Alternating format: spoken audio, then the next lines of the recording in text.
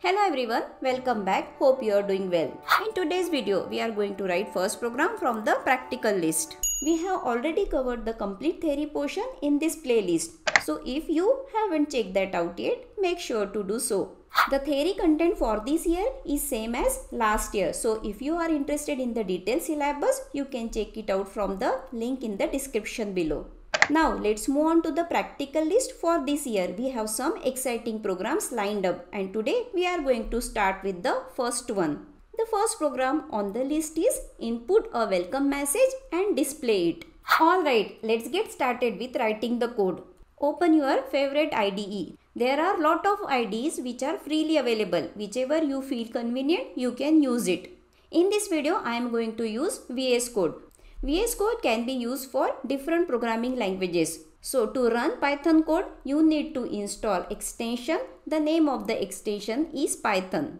You will be installing this extension so that we can run the Python file in VS Code. In the next step, we will be going to the file menu and choose open folder option. Choose the folder in which we will be storing all the Python programs. Let's give name to the file. I am giving program 1. The extension should be py.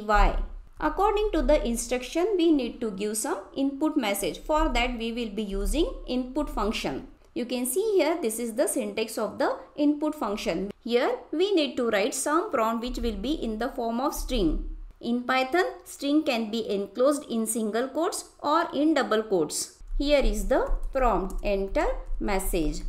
As an input, we will be writing some welcome message, which is ultimately a string that we need to store in one variable. With this statement, we got our message. Now it's time to display it. For displaying, we will be using print statement. Here is the syntax. It looks horrible, but it's very easy. With the print statement, we will be printing the message which is stored in the variable str1. Now let's run the program and check the output. We can clearly see that control is waiting for our welcome message. Let's write some welcome message. Welcome to Python programming. Press enter and the same welcome message we are printing with the print statement. And that's it. We have successfully completed the first program. If you have any questions or if you get stuck, feel free to drop a comment below. I will be happy to help out.